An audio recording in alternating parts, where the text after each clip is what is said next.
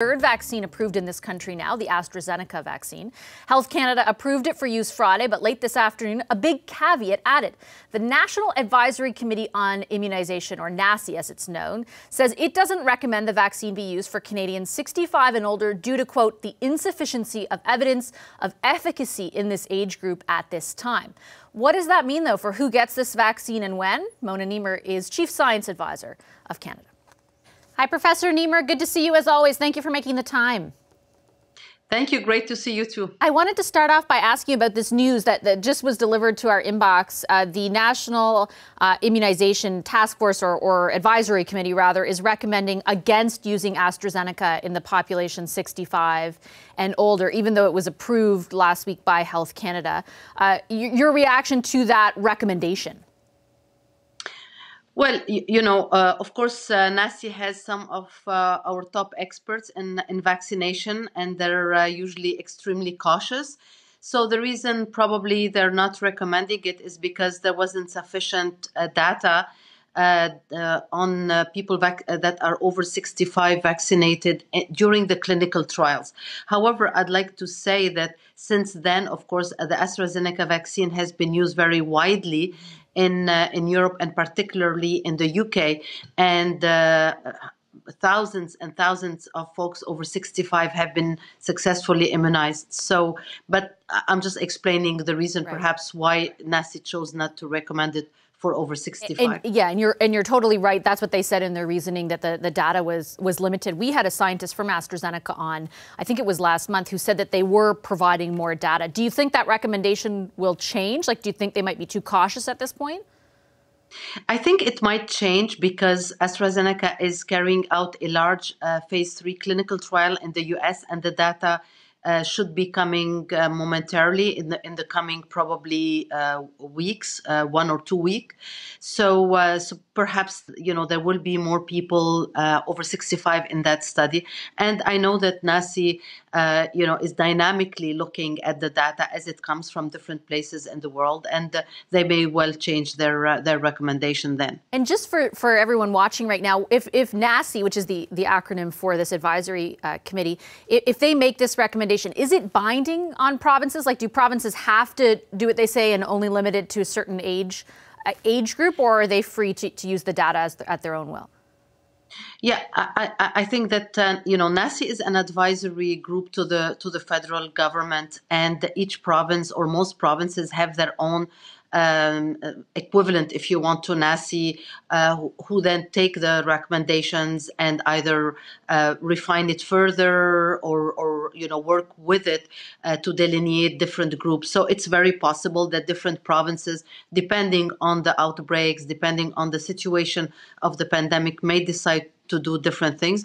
It's usually advisable for everyone across the country to have harmonized policies and recommendations, but the provinces and territories are totally free. And just from the perspective, again, of people watching who I think are already maybe a little bit overwhelmed with news of all the different vaccines, on the face of it, you see, for example, Moderna and Pfizer, go for it, use it, it's 95% effective.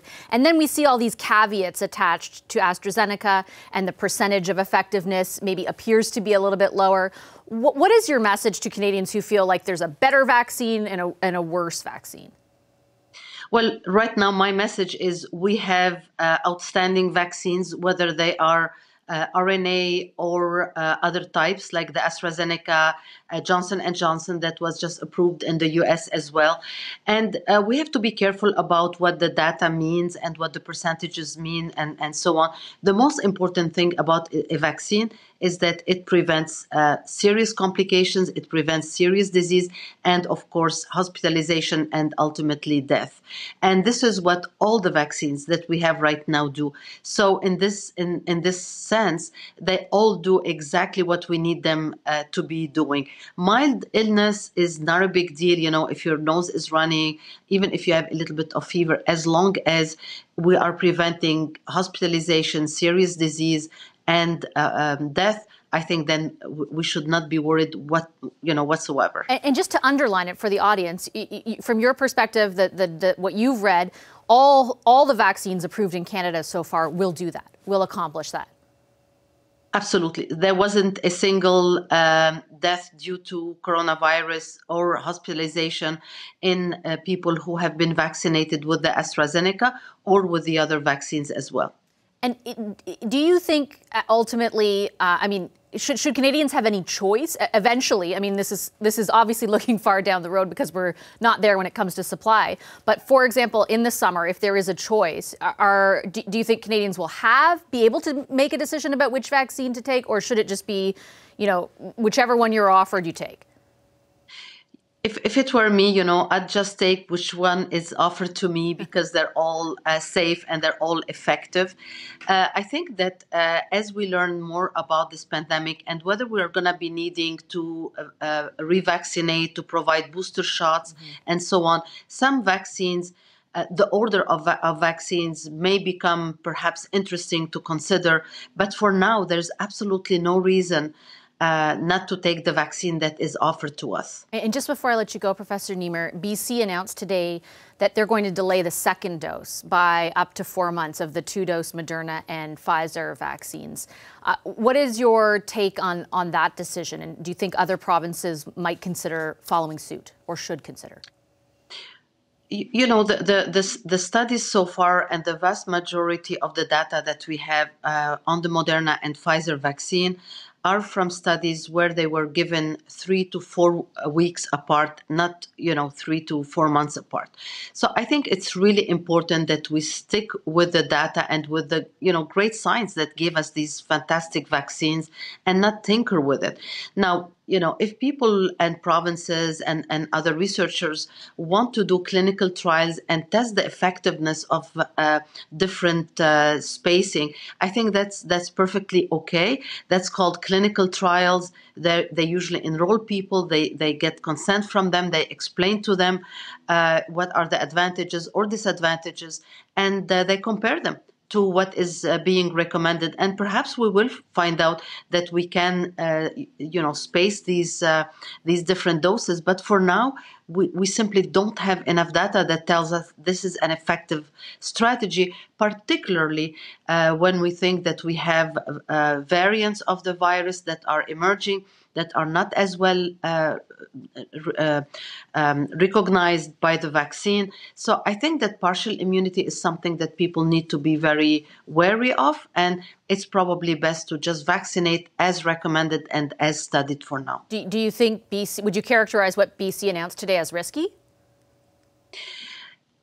I think that they may be carrying out a large clinical trial, and when you do this, there are standards that need to be observed. You need to have, ethical approval. You need to have consent of the participants, and you need to be following the individuals who are being given this novel or innovative way of administering a therapy, a vaccine, or a drug. So I think that it's possible to do it, but it amounts right now to a basically population level experiment. And I think it needs to be done as we expect clinical trials to be carried out. Okay, Professor Nemar, I'll leave it there. I appreciate your time, like I said, always. Thank you so much. Hi, I'm Vashi Capellos, host of Power in Politics. See more of our show by subscribing to the CBC News channel or click the link for another video.